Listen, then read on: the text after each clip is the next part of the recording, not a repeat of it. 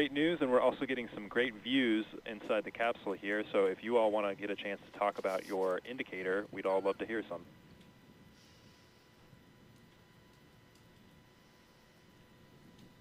Absolutely, Mike.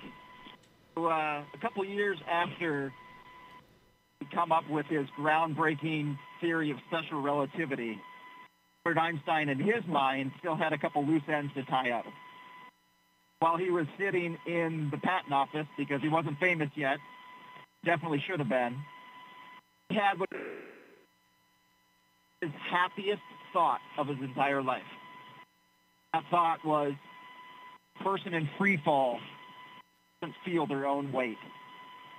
That thought, along with some others that he built upon, led to general relativity and our understanding of gravitation and curvature of space-time. We're experiencing Einstein's happiest thought continuously, like the International Space Station has been doing for over 20 years. On Crew 5, we call this little guy our free fall indicator. We're here to tell you there's plenty of gravity up here.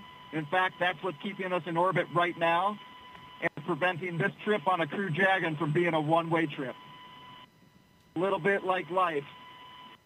We live in the same world. We live in the same universe. Sometimes we experience it in a very different way from our neighbors. We can all keep that in mind. Hopefully we can all continue to do absolutely amazing things, do it together.